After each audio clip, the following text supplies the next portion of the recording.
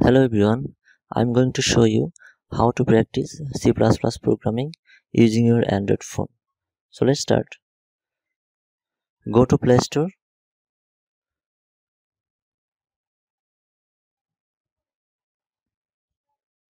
On the search box, write CPP Droid. Then search it,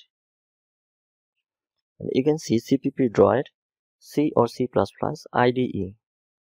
Click on Install, accept it. Then it will start downloading.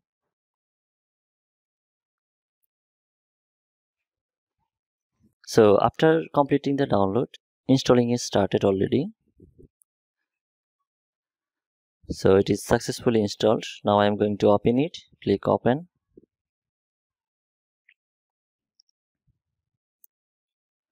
And some resources will be downloaded as well.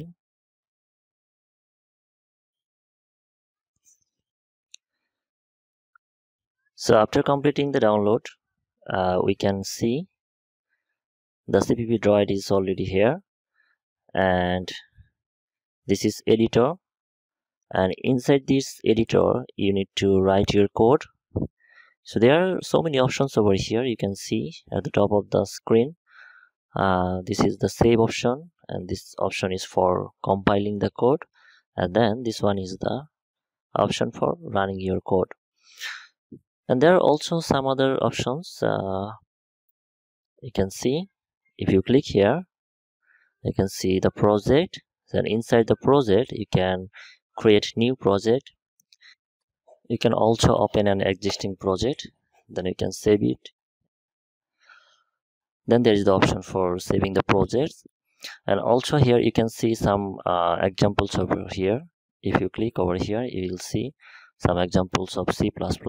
You can select for beginners or for developers, and there are so many examples over here. So you can also check these ones. Also you can search for some tutorials over here. Just go here and you will see C or C++.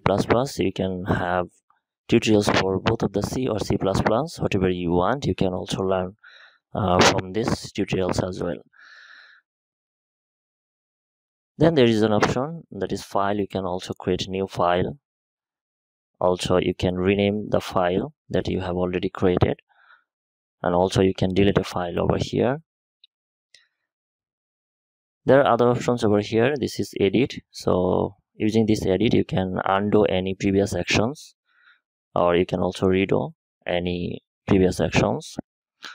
And also there is a search option over here. You can also search anything inside your code. Here is the actions, and inside these actions here you can see code complete, analyze, compile, run. You can also compile your code using this option, also run your code using this option. Also you have the options over here on the screen as well. You have the options inside the actions, compile and run. So if you need to run your code with arguments, then you can also run your code using run with arguments option. Then you will have options for settings. If you go to settings, then you will see project settings and app settings. So inside the project settings you will have these options and libraries, and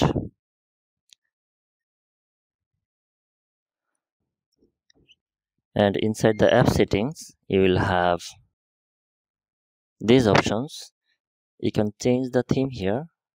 Just click on choose, and there are 4 themes over here. This one is the default, and there is also another one is Dracula, Solarized, Xcode.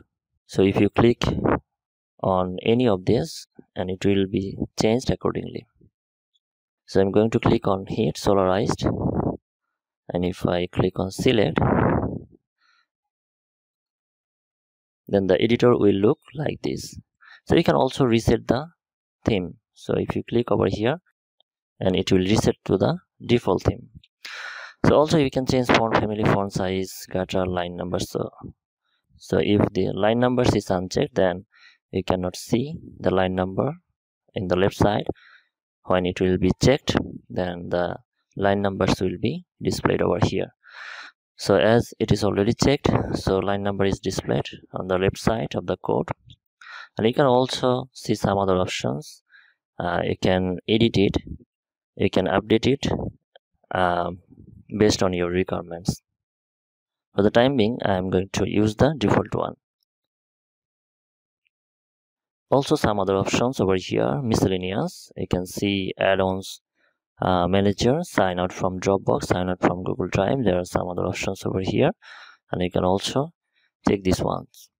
Also there is an option for purchase. If you want to get the premium version of this app, you can also purchase it. So now I'm going to show you how to write a code inside the editor. Whatever the program you want to write, you have to write inside this editor. So I'm going to write a code that will print hello world. So I'm going to write it, hash include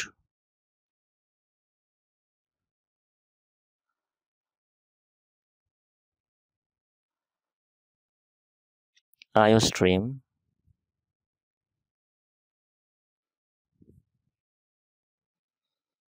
using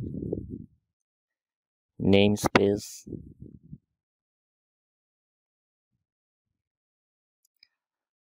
std semicolon, then hit enter, int main,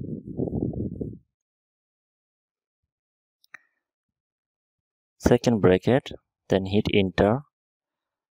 I'm going to print hello world. So for printing any string, for displaying any string, you need to use the cout instruction. Cout, then you have to write whatever the string you want to display. I'm going to display hello world. So if there is an error inside your code, then it will show over here, and you can see an error, expected semicolon after expression, and it is also displaying the line number where this error has been occurred.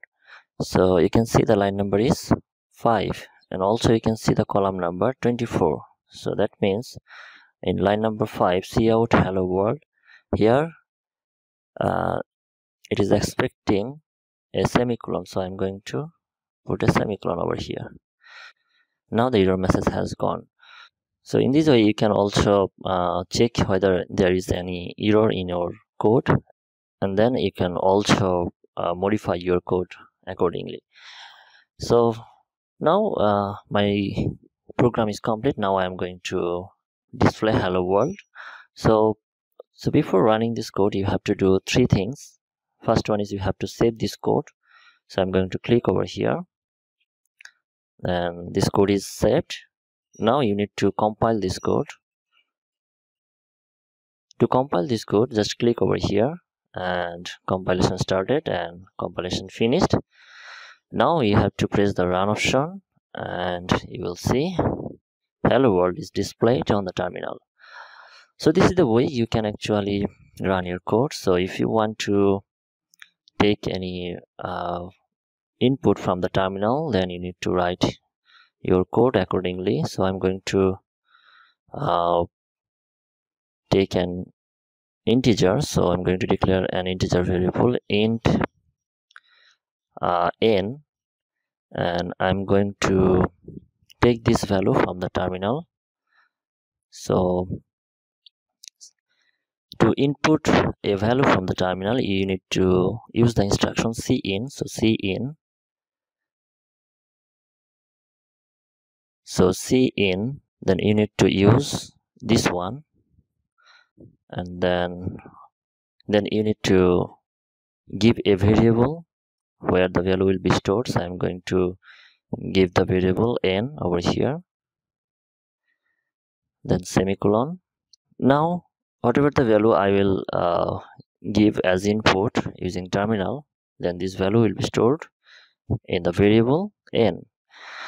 And also I'm going to print the value of n. So cout, then n. Remember, for printing anything, you need to use this operator, and for taking input you need to use this operator. So now I'm going to save it. I've already said that you have to do three things to run a code. First one is save the code, then compile the code, and then run the code. So I'm going to save it, then I'm going to compile it, then compilation is finished. So now I'm going to run this one using this option. So it is running already, and you can see the cursor over here, and I need to give a value. So I'm going to give a value that is 5, and I'm going to hit enter, and then you can see 5 hello world. So, and there is no space, there is no new line before hello world. That means between 5 and hello world there is no space over here. So I'm going back to my code, and I'm going to print a new line over here. So after printing the value of n, I'm going to print a new line. So to print a new line, just int l, that means in the line. So again I'm going to save, then compile, and then run, and you can see the terminal.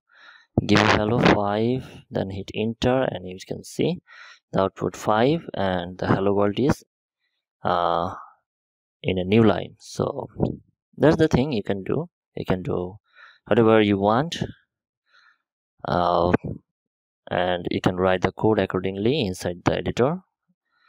So you have to remember the things. After completing your program, you have to do three things to run. The first one is save the code, then compile the code, and then run the code. I hope it will be helpful for everyone. That's all for today.